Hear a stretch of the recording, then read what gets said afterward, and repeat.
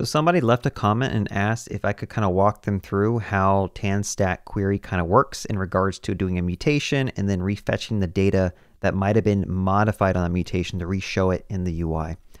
So we're going to keep this real simple. We're going to do a to-do list example because I think it's something everyone can relate to.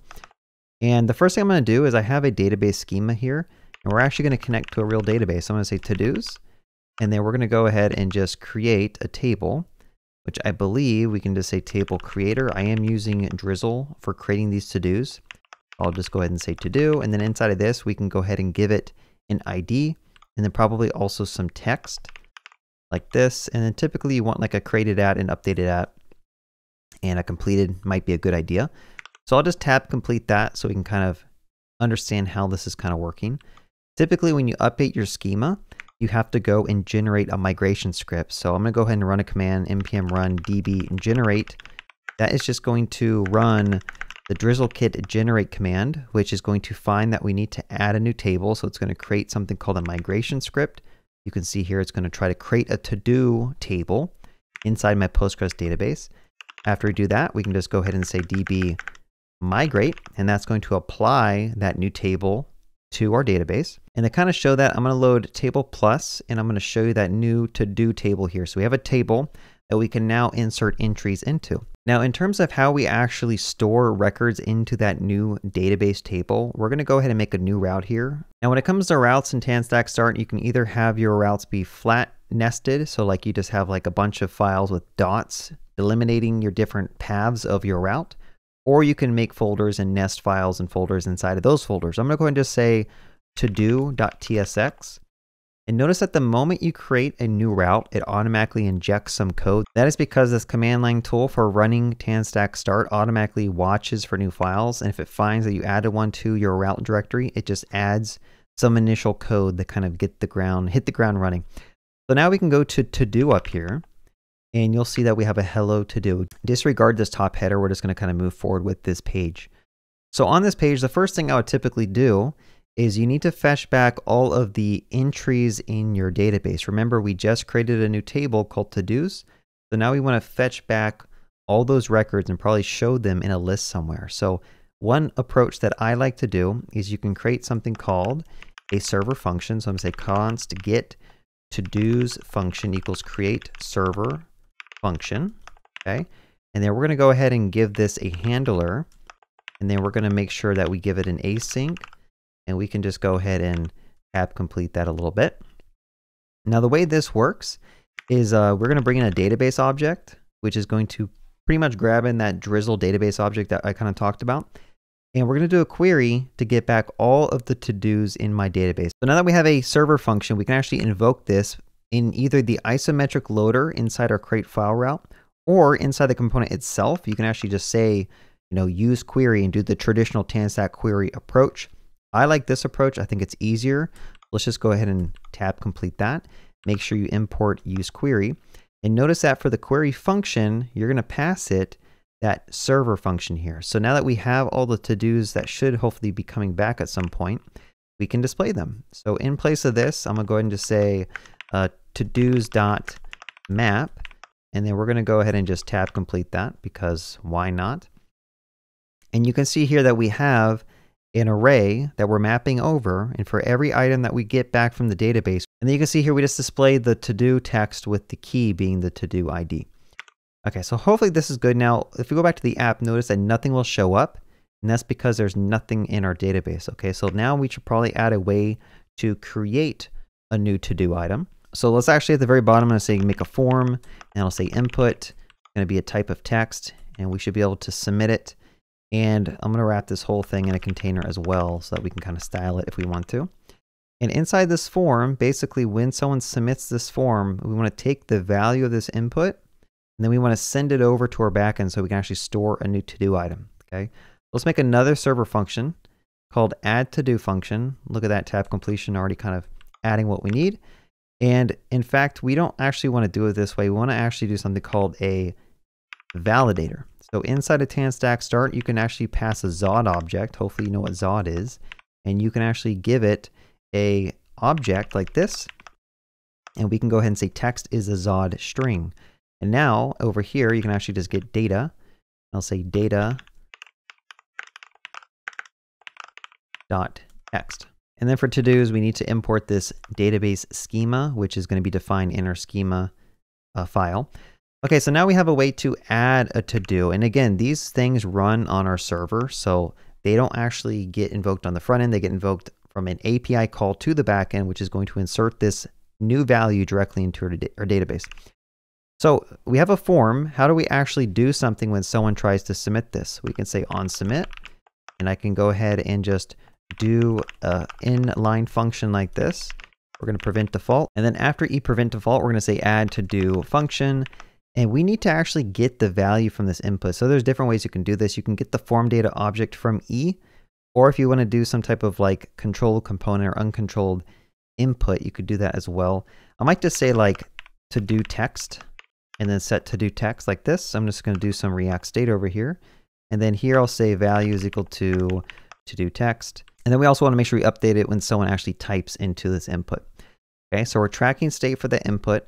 When someone submits the form, we actually want to take that text and pass it as a data object. This is something that's kind of interesting about Tanstack Start. When you're trying to call a server function, you actually have to pass it this object that has a data property, and then you actually pass it the thing that you want. This right here is going to match whatever your Zod schema is. So if you go up to your validator, notice that we have an object with a text property. That is how you kind of map that in properly. And then of course you could probably just put an async in here, and then you could like await on this. And then we can reset the to-do text back to nothing if this thing were to successfully submit. And then of course add some error handling. If something goes wrong, you can show a toast, you could show some type of inline errors, or use something like React form hooks to make it nice and clean. Let's test this out. So now that we can just go back to our app and refresh, and we have an input here. It's very hard to see, but trust me, it's there. And we can just go ahead and say like hello world. I'll click add. And then we're going to go to our database and double check that now we have an entry that has been persisted. Cool, so the data got added, but now to address the original issue, and the reason I'm making this video for that comment, is I believe he wants to figure out a way of like, how do I tell the page to refresh the data, right? So there's a couple ways you can do it. If you did the use query like I did, all you have to do is pull in a refetch method here, and you can actually alias this if you want to and call it like refetch to-dos. And simply just call it after this. You can wait on it. You could, I don't think you even have to wait on it.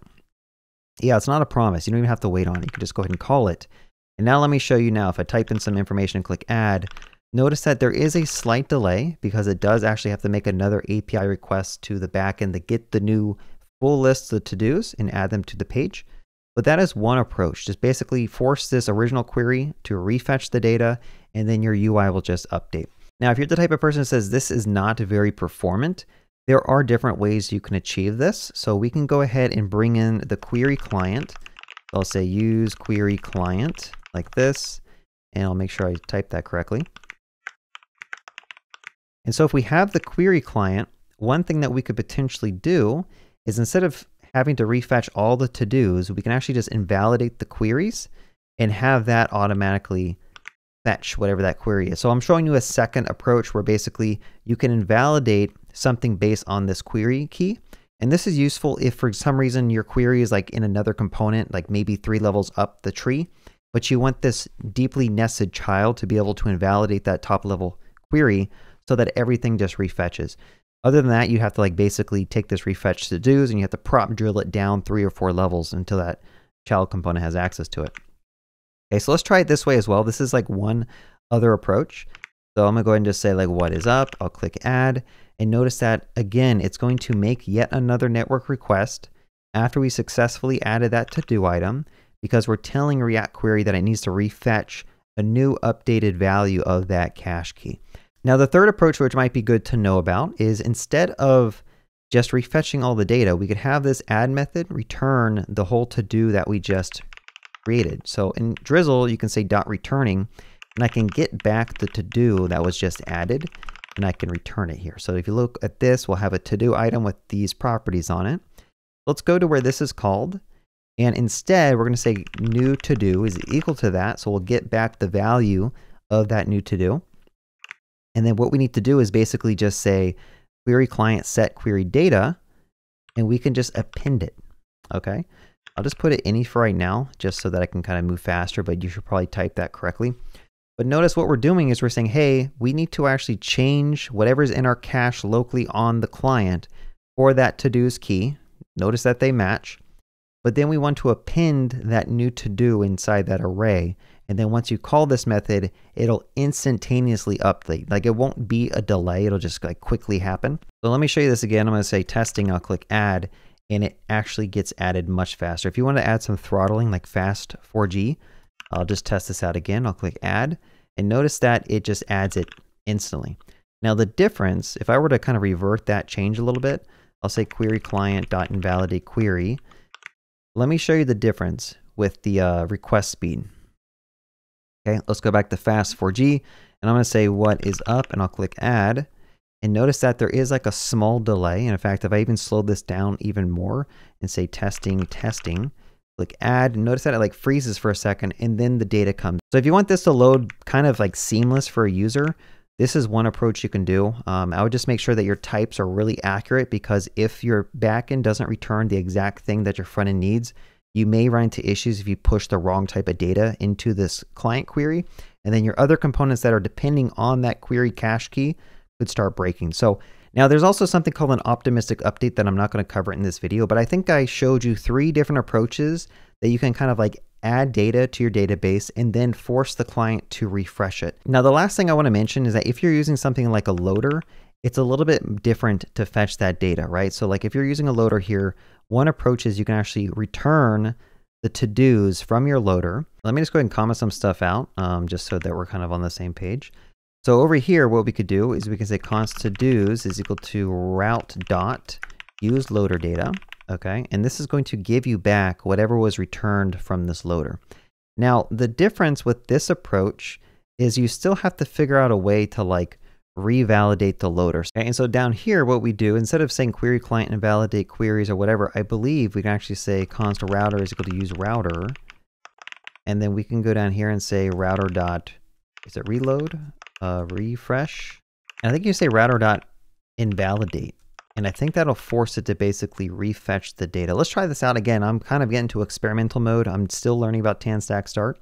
Let's go over here again. I'm going to say testing. I'm going to click add, and notice that it does add it, and then it reloads the data, and it doesn't do like a full page refresh, right? So this is yet another way you can do it. Now the issue with this approach, and be sure to leave a comment if I totally got this wrong, but I'm pretty sure when you invalidate this, it'll just rerun whatever the loader is on the client side and refetch that data and then repopulate whatever this hook is and then re-render the page, right?